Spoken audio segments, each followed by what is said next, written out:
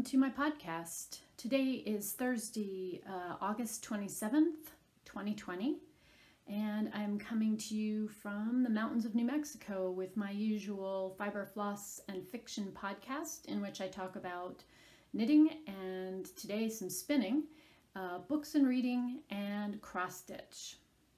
I hope everybody is doing well. If you are in the path of Hurricane Laura here in the U.S., please be safe. It sounds very scary. Just the initial news reports of it already are not great. So I'm keeping my fingers crossed and keeping you in my thoughts if you are in that region of the United States. If you're a new viewer, welcome. I hope that you find a reason to come back and subscribe and visit with me again. And if you're a returning viewer, as always, welcome back and thank you for choosing to tune in and spend some time with me today. I've got a bunch of stuff to talk about. Let me get started on knitting and a couple of quick sort of administrative type notes. The Advent kits are going on sale over the Labor Day weekend, and if you follow me on Instagram or Facebook, I will have information there about how you can purchase one of those if you're interested. If you're not signed up for my newsletter, if you go to www.woollyWonkaFiber.com, you can contact me and I will be glad to put you on that newsletter list. I will be sending out, I normally just do one monthly newsletter, but this month there's actually going to be this secondary one to announce when the kits go on sale, since we've got a limited number of them. So folks are made aware. If you're on my mailing list, you'll get that first thing in the morning, so you'll know you can pop over and order those. The Stitches at Home event that's happening in September, my yokes class went on sale and sold out in less than a week. So thank you if you are somebody planning to take that class. There's a new Facebook group that's been set up if you are somebody registered for one of the classes for the September event. You should have gotten an email about that, and it's just a nice way to kind of introduce yourself or ask questions about my class or other classes for that event in mid-September. The good news is that Stitches Events has already decided that they should probably do another at-home event in October. So I will be teaching my yokes class again for that. I do not have specific dates yet on when that's happening, but I will post a link down below to the Stitches Events website so that you can visit there if you want to take a look at other offerings for September and kind of bookmark it for October if you decide you'd like to take my yokes class. So that's top-down yoke sweaters. And we talk about all kinds of different fitting techniques, things that you need to look out for in already written commercial patterns, and give you kind of a base if you decide you would like to try to design your own or take a basic just plain vanilla type sweater and do some other interesting things with it using that construction. So let's move on to what I've been knitting. I have two finished objects to share with you guys. We'll go with the small one first. This is another pair of socks, and these are sort of ringwood socks. They were originally, the stitch pattern was published in Nancy Bush's Knit Historical Socks, I think it's called. I'll link to it below. But the original pattern in her book was for kind of men's size socks, and I liked the stitch pattern, but the socks were going to be huge on me. So I moved them from, I believe it's a 72 stitch circumference to a 64 stitch circumference. I used just a basic 1x1 rib. Then I used the ringwood pattern on the leg and the top of the foot. I did a fish lips kiss heel and kind of my usual wide toe. So these are off of a sock blank from Gail's Art, which I will link to below. She's got some fun Halloween themed sock blanks up in her shop right now. This colorway I did not see last time I was in there, but it's called Blue Daisy. And so these are sized to fit me, so like women's medium. But love how they came out. I think the colors are so fun. And I really like how this stitch pattern helped break up a little bit of the pooling. The socks aren't matchy-matchy. I think you can see that. I mean, they've got this kind of darker bronze section, but it doesn't exactly appear on the same place, and the toes are kind of different. But it doesn't matter to me. They're close enough that I will certainly wear them as a pair, and I'm thrilled with them. So another pair done for our 100 Days of Socks knit along. And I was pleased to be able to use up that sock blank, which was a gift from my friend Christina last year, I think for my birthday. Pretty sure it was for my birthday. But totally perfect colors for me, so I'm super happy with that. The next thing that I have finished is my portage cardigan, because it's been in the mid-90s here, and what better way to celebrate that than a heavy wool kind of cardigan jacket with cables. This is a DK weight sweater. It is, the pattern is by Melissa Shashwari. As always, I will link to Ravelry patterns down below. And I have knit this up using a new to me Blueface Leicester DK weight yarn. The colorway is Cinnabar, which is a new one for me that I've dyed. And here it is. I will model it at some point in the future, but it's just too darn hot here today. Love this front detail treatment with these great garter stitch pockets that come out of the shawl collar. The back is this honeycomb cabled pattern, tons of texture in that. It's got raglan shape sleeves. So you can see those there, which are extra long, and I love that. I really, really liked this pattern. There was only one spot in it that was a little bit confusing, but I powered through. Let me show you also. It has this fun little mini detail, which you really can't see in the photos on Ravelry, for the pattern. But this 4-stitch rope cable that goes up what's kind of the side seam. It's not actually a seam because you're knitting the entire garment back and forth. But love this. I will also link to my project page so you can see what it looks like on the mannequin. I don't have modeled photos yet for the said 93-degree weather thing. This was tentatively scheduled to be the fall garment kit for my sweater club that I've been hosting this year. I was originally going to do a sport weight garment, which is the next yarn size down, so slightly lighter than this one, and I couldn't get enough sport weight that I needed. They did have this BFL at the mill, and I was like, perfect, let me knit the sample, make sure everything works out, and then I can order a bunch, and now the mill's out of this space too. So I don't know that I'm going to move forward with the club. I had bought a couple of kilos of yarn, but it's enough for like 2 other sweaters. It's not enough for like a whole club worth of garments. So I may put this on hold for a while, and we'll see if that comes back at some other point in time. But it is finished and I can wear my version, and I really like the pattern, and even though this is not really my color, I like it well enough. I don't care. I'm gonna wear it all fall with jeans, and it's warm and super snuggly. And the Blueface Leicester has a nice drape to it, so it kind of works out perfectly in this particular pattern.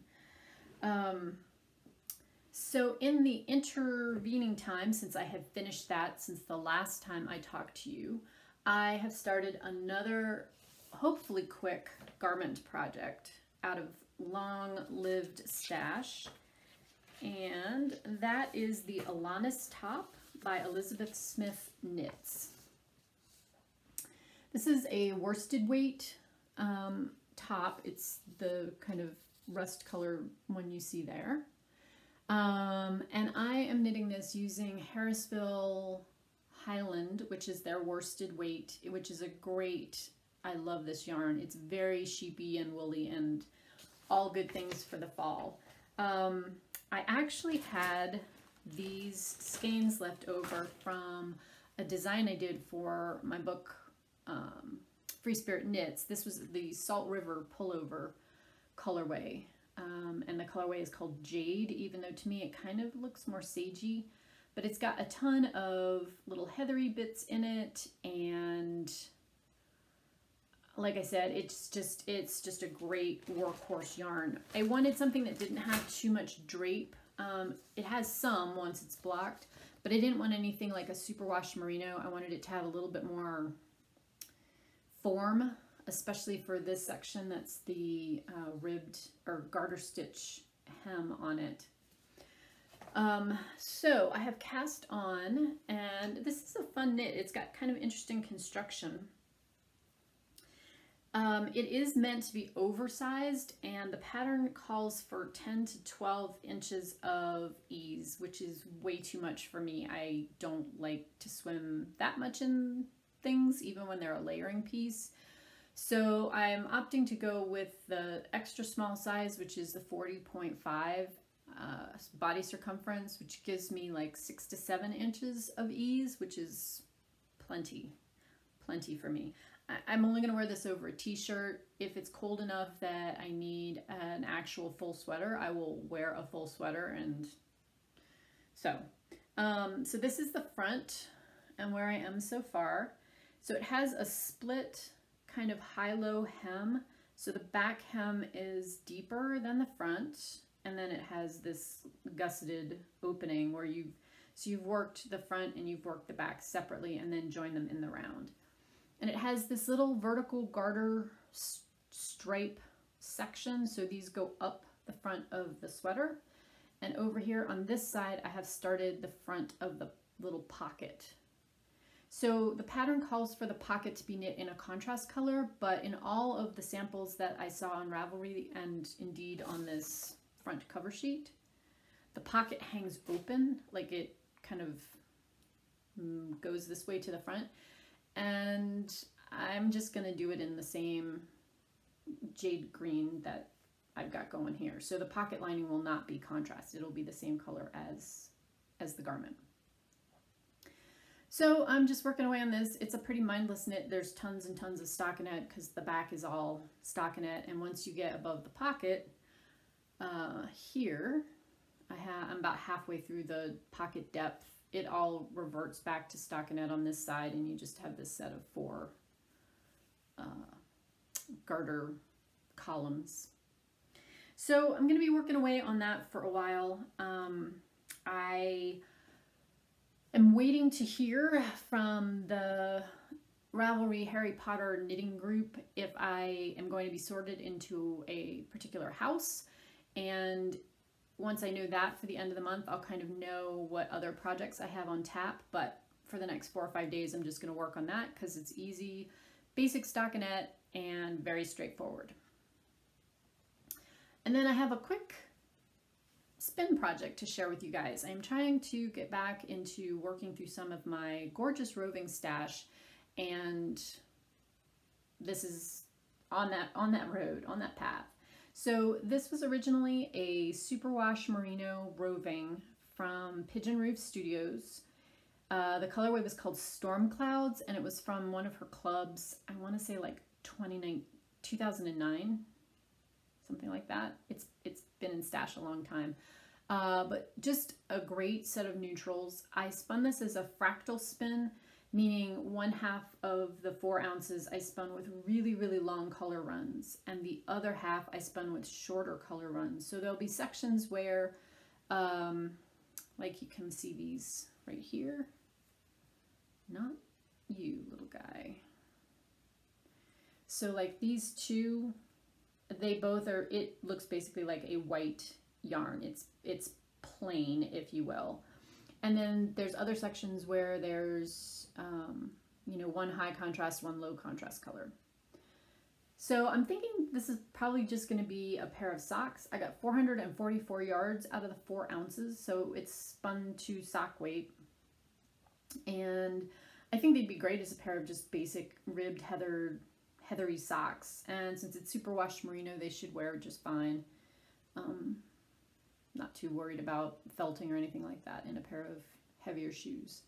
So I have finished this, and hopefully you guys will see some more spinning out in the months to come, because I'm going to try to get back in the habit of my 15 minutes a day, one way or the other, just because that makes progress, even though it doesn't seem like it necessarily would for that little amount. So I enjoyed doing it, and I got out of the habit. And you know, once you get out of the habit, it's harder to get back in than it is just to stick with the habit. So yeah, so that will be on tap for this fall. So I think that's everything for knitting and spinning. I'm gonna go on and we're gonna talk about books.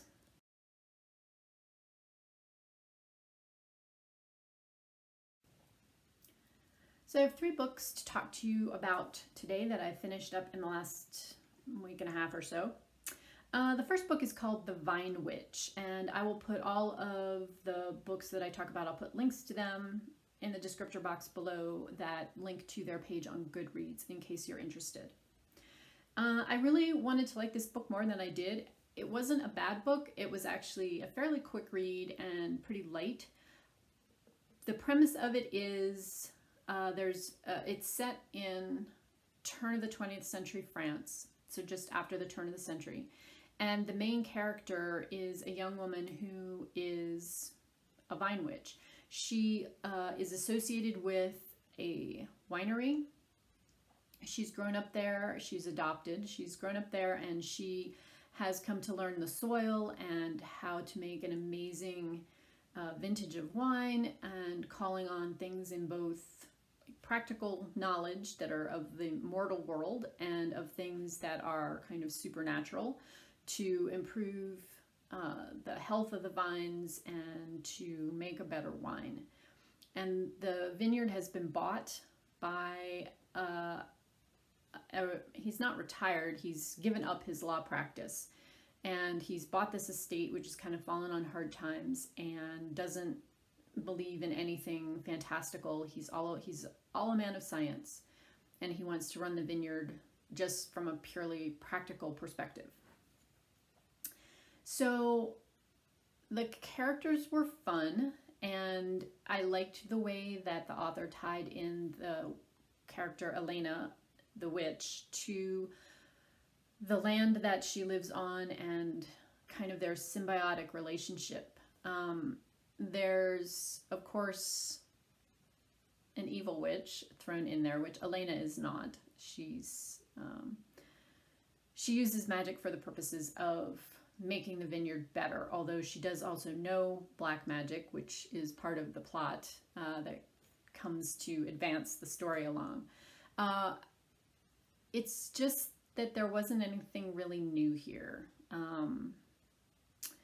I wanted there to be some fun little details that made this book really shine, because I liked the characters and I liked the concept of the story. But it's kind of a retelling of a lot of other stories about witches, so I didn't love it as much as I wanted to. But again, it was a fairly quick read and entertaining. So if you like stories that have sort of a practical magical realism feel about them, you may like this one.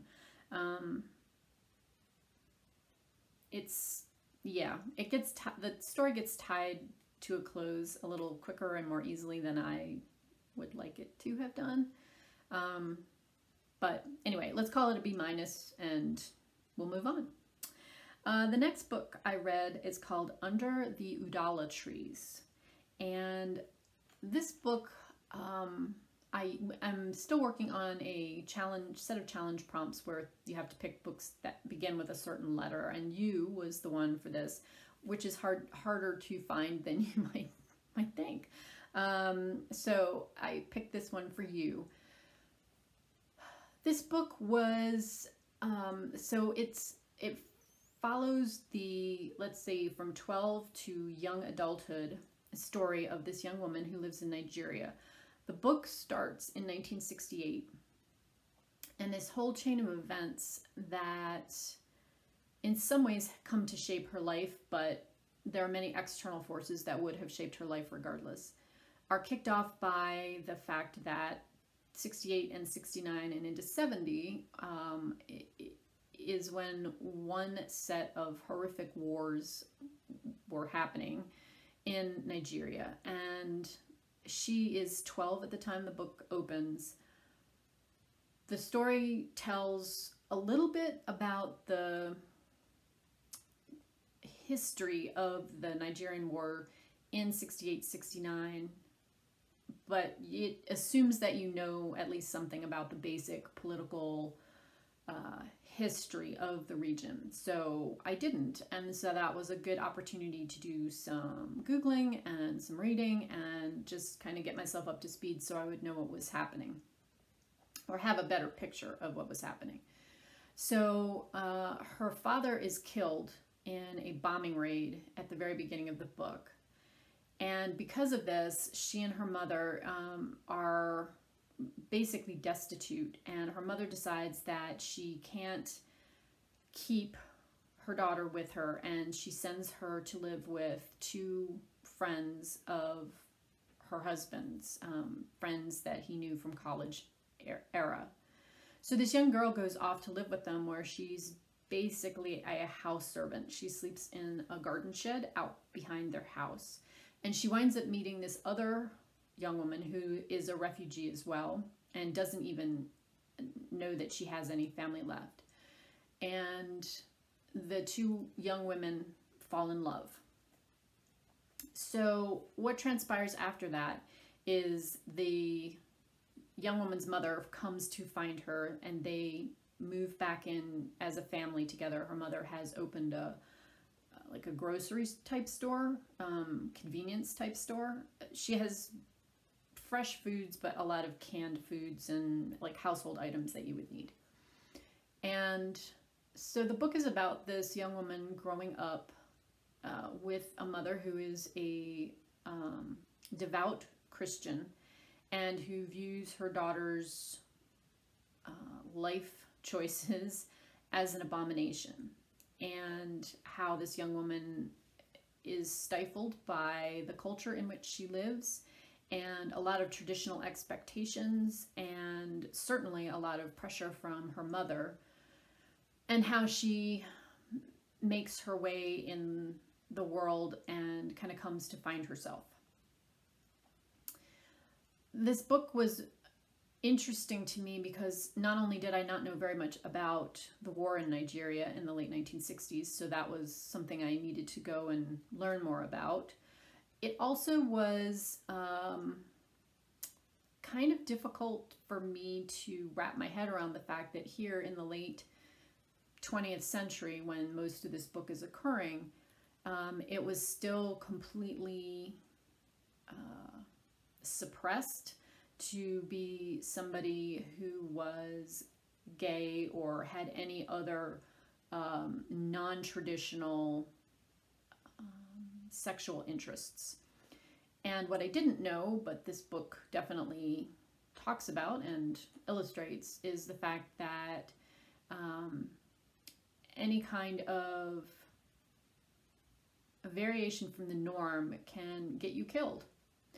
And I know that that certainly is something that has happened in the United States. It's not that it doesn't exist or has never existed, but as late as 2014, which was 6 years ago, Nigeria has a law that being gay is a criminal offense, and in some parts of their country, being stoned to death is still completely justified and okay, which is a very different climate than most have to live through here in the United States, even though it's still not an easy path. So a lot of learning in this book. It's not an easy read, and I I'm glad that I read it. I mean, a lot of times the books that I pick up for challenges where you're just picking a letter of the alphabet, right? You know nothing about the book, and that was the case in this instance. But it was very well written, and you certainly come to empathize and sympathize with the main character. Um, it was written by a woman who is Nigerian, although she now lives here in the United States. So there was a lot of things about the Nigerian culture in terms of things that they eat for breakfast and just how they survived kind of rebuilding parts of their country in the 1970s and into the 80s when this book is taking place. Just basic stuff like getting water and things like that. So it was definitely an eye-opening read for me, and if that was interesting to you, I would recommend this book. I don't think it's for everybody to read, and there is definitely some descriptions of violence in it. So if that's a trigger for you, please avoid. But otherwise, yeah, if you kind of want a little mind expansion, a recommended book. And then the last book I read was called The Mermaid and Mrs. Hancock. Mrs. Hancock. This is a historical fiction. It's set in the UK, in, let's say, London and its suburbs in 1786 and 1787. So the American War for Independence has just ended. And this group of people is, that the book focuses on, are primarily middle class who want to strive for upper class. The two main characters in the book, Jonah Hancock is a merchant from a merchant family. He owns several ships and he trades in the Indies as well as the Orient, and he imports manufactured type goods, so things like China teacups, and dress goods and things like that.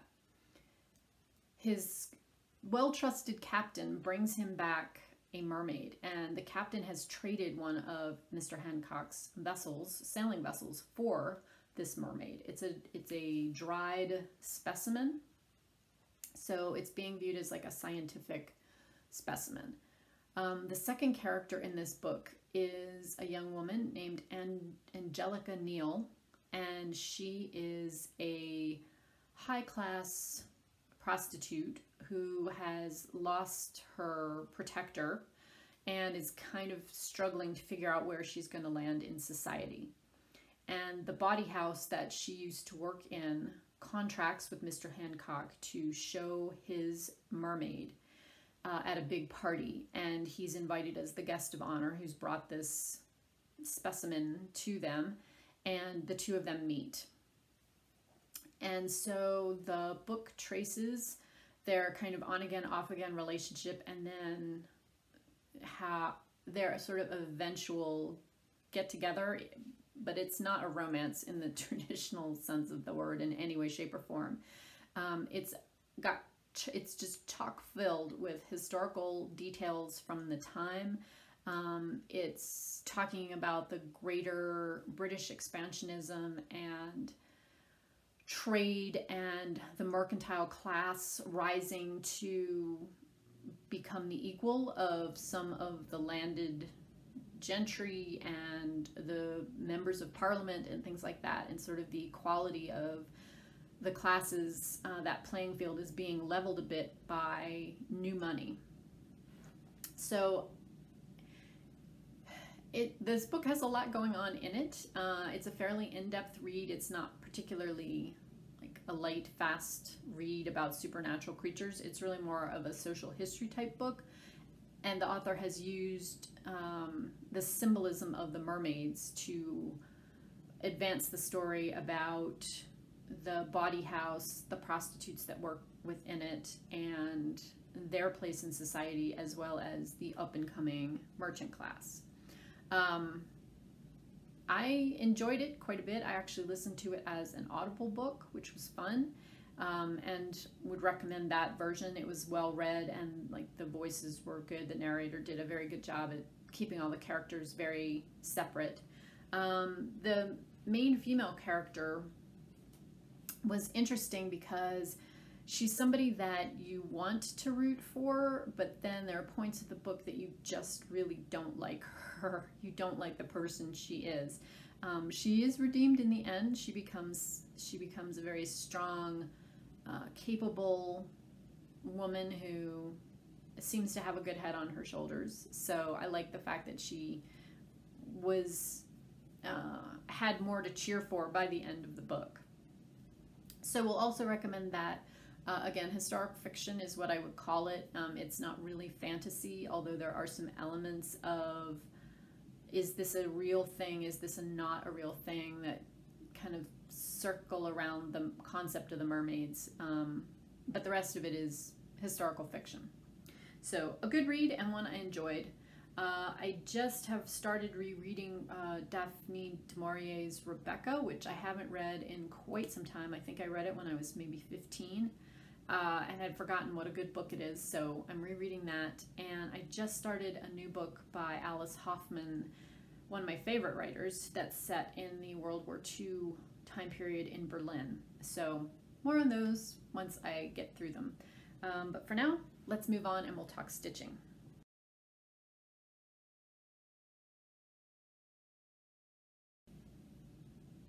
So in stitching, I've got several things to talk to you guys about. Let's go with the small one first, because that's easiest to show you. I worked one day on the Pilgrim this month, like I'm trying to do every month. This is a Long Dog Samplers design, and that's what it will look like when it's finished. I am stitching this 1/2 on a 36 count linen from Crossed Wing called Butternut. And I am using a Silks for You hank that is mostly what I would consider periwinkle. It's got some lighter blues and purples in it. And whoops, so you can actually see the whole thing. There is where I am currently. So this is the bottom, one of the bottom center pages. I am all but done with this page except for one little bit up here in the corner, but I'm gonna wait to do that when I can continue to carry the motif, because this is a big frog. So when I can work the motif that way, I'll keep going. So I've moved over to work it this way, and this is the left bottom corner of the design. So this page will get me to the edge of the bottom edge of the design. So I worked on this kind of thistle-like motif this go round, and then moved myself over with that. I don't know if that color is exactly right. Better maybe. Yeah, that's probably closer in real life. So love working on this one. I don't have any specific like finish goals or page goals or whatever on this for this year. I'm just working on it once a month with Kim over at Spartan Stitcher. We don't necessarily work on it the same day, but we're both just doing a day at least a month on our long dogs. So really enjoying this one. Love the colors in it. It is very nice to work on a piece that just has one color and not have to be switching floss back and forth every so often, because I have lots of projects with lots of colors, which you're about to see. All right, so that's that little guy. That was just one day's worth of work, and it'll be out again in September, but again, nothing, I'm not trying specifically for a finish or anything like that. All right, let's talk about a stitching shelf. Well, now I feel like I need that light back on. Sorry, you guys, obviously. I cannot make up my mind today. All right, here's where we are on this. I'm obviously working on this page. I got about 1,600 stitches put in it last weekend, and just working to finish that. After this page, I have one more full page and then like a 3-column page to finish this top row. So I have this marked out. I don't think it comes out in September, but I think it's on tap in October to work on. Yeah, just I enjoy working on this one so much. I love these beautiful colors. Back up so you guys can see the whole thing. This is the regular size chart. It is neither supersized nor max color. It's just the regular. And that's where I am on that guy.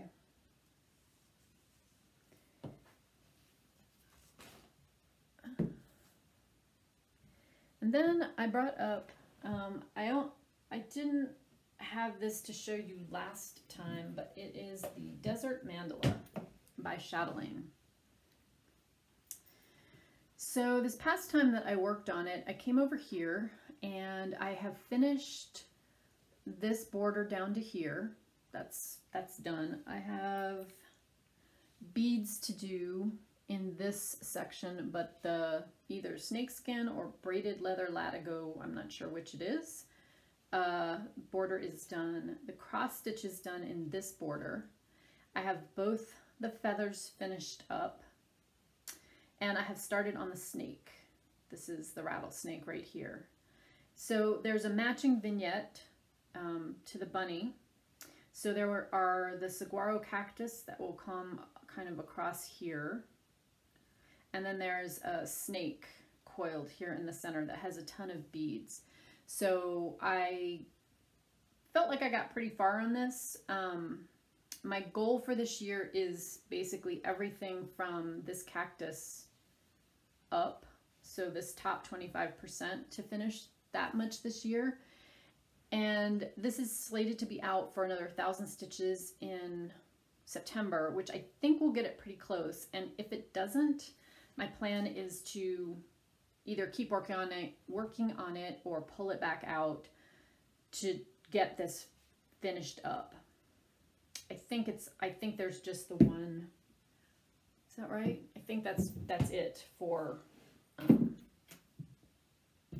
challenges. I have 1,000 stitches marked for it. I'll have to look ahead, because if I have a second 1,000 stitches, then I'll wait and do that the month that comes up, whenever that is. But I think 2,000 stitches ought to finish up that section or get me pretty darn close. So I'm feeling good about getting that goal done for the year. I am currently working on Joan Elliott's Winter Fairy. It's down on my frame, so I did not bring it up to show you today. I am trying to work on that very focusedly, with great focus, between now and the end of the month. So I've got 4 more days to work on that. Today, tomorrow, actually more than that. Today, tomorrow, Saturday, Sunday, Monday. So 5 days to work on that. I am down through her skirt, and I will show you where I get to next time I come back to talk to you guys. Did want to let you know that if you are interested in full coverage, the Full Coverage Fanatics Facebook group, and I will link to that below, we are doing a Confetti Conquistadors weekend, the first weekend in September, so that's going to be like the 4th, 5th, and 6th. If you've got a full coverage piece, it can be a new start, or it can be a whip, your choice, as long as it's full coverage. We have an event thread set up there to come and join us and work on a project that has a lot of confetti in it. So I'm going to be working on my supersized max color Once Upon a Fairy Tale, because there's oodles and oodles of confetti in that sucker, and see how far I get on that.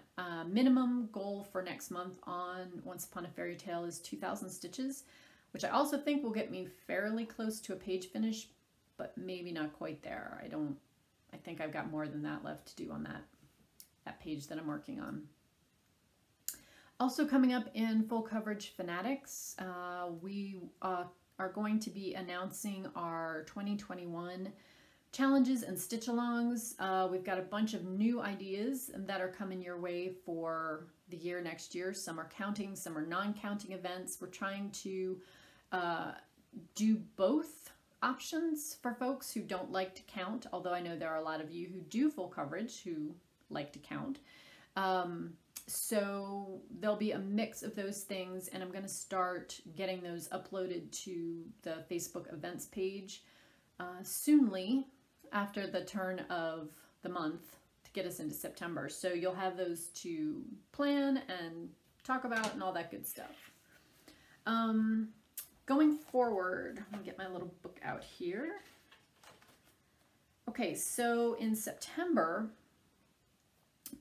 what I've got on tap is Desert Mandala, which you guys saw that. I've got 1,000 stitches to put in there.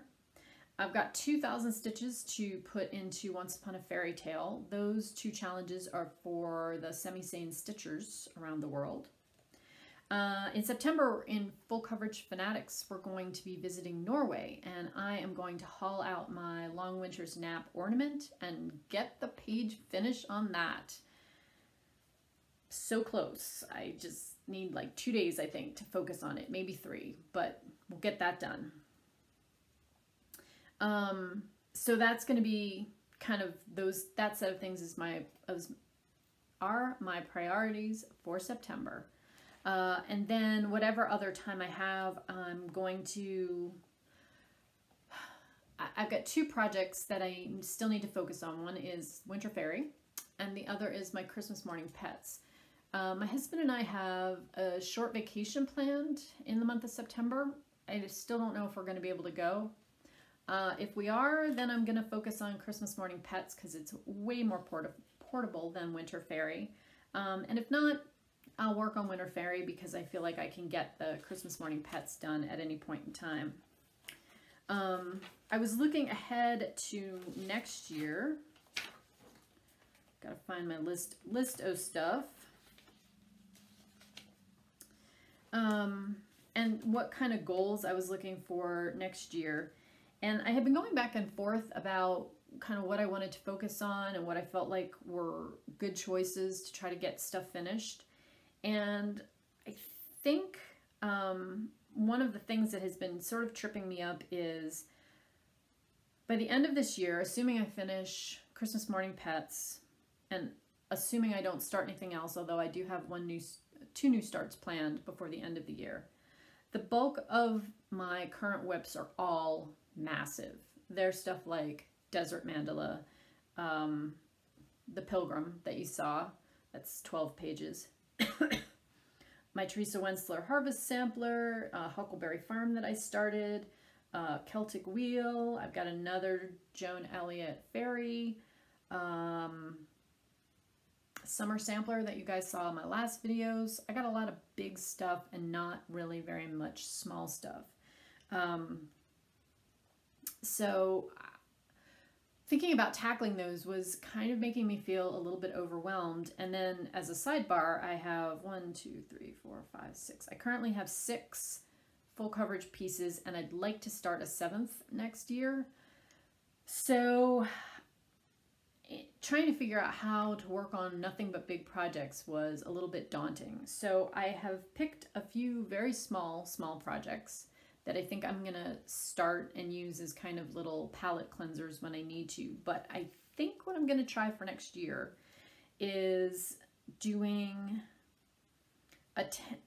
blocking out 10 days a month on a focus piece that I would either like to get a certain goal met. So like for instance, for Summer Sampler that you saw last month, I have pages 1 and 2, which is the top of the 6, I think it is. Finished. So basically a third of that project done. So 10 days a month on a focus piece, doesn't have to be 10 consecutive days. I might do 5 and 5 or whatever, but 10 days. 7 days on one full coverage and 7 days on a second full coverage. And then that would leave me 6 to 7 days of other things to work on. So I could work on another big project if I was kind of getting close to a finish or wanted to see a certain amount of progress on it. I could work on a small if that sounded better, or I could go back to working on a full coverage piece. My choice. And I feel like if I do that, that would give me 4 to 5 projects a month. It would give me enough time on any of those that I would see actual progress. So one of the challenges that we've got planned for Full Coverage Fanatics has a lot of stitches in it. You don't have to do all of them, obviously. You can pick certain parts of it that you would like to work on. But working towards that as a goal, there's a lot of stitches that I could do in full coverage next year. And so I'm kind of leaning towards having a month that has mostly full coverage focus and then one other non-full coverage focus piece that will take up most of my stitching time during the month and see how much progress I get. It's always changing, right? I mean, part of the fun of the planning is to figure out how things are going to fit into how you like to stitch and what your personal goals are, and figuring out how to make all of that work together. So I think that is it for this go round. I hope you all, again, are doing well. I will plan on talking to you likely in a couple of weeks. We'll see what my schedule's like. I have a whole weekend that I know I'm booked to teach, the 12th and 13th of September, for the Stitches event that I talked about in my knitting segment. So not totally sure when I will fit a podcast in next, but I will be back fairly soon. And until then, I hope you all are staying safe, staying well, staying sane with homeschooling or out of the path of the storm if you are in our Gulf states of the United States. So until I talk to you all again next time, be well.